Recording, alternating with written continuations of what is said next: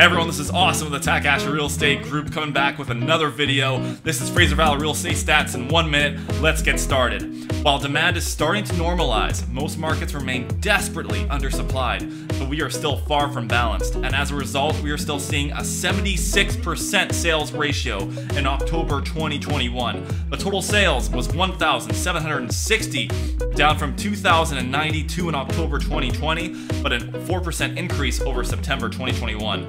The median sales price was $1.03 million, a 31% increase over October 2020, and a 5% increase over September. The active listings right now are 2,322, down 55% from this time last year, and down 13% from last month. Alright, quickly onto the South Surrey White Rock detached real estate stats. The sales ratio right now is 38%. On average, we're selling 1% below list price, which is actually kind of nice to see. The average sales price is $1.8 million, which is up from $1.38 million last year. That's a crazy increase. Okay, onto the attached stats. We are seeing a 79% sales rate, and they're selling on average 2% above asking price.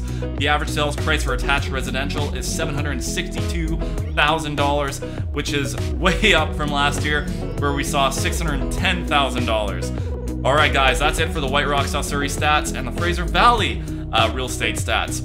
Please comment in the section in the comments below what you think's happening in the market. Are things going to slow down? We're really interested to see what you guys think. Alright guys, we're going to be back with some great news very soon, so make sure you stay tuned and we'll catch you in the next video. Firm handshakes all around. Let's get it. Bye.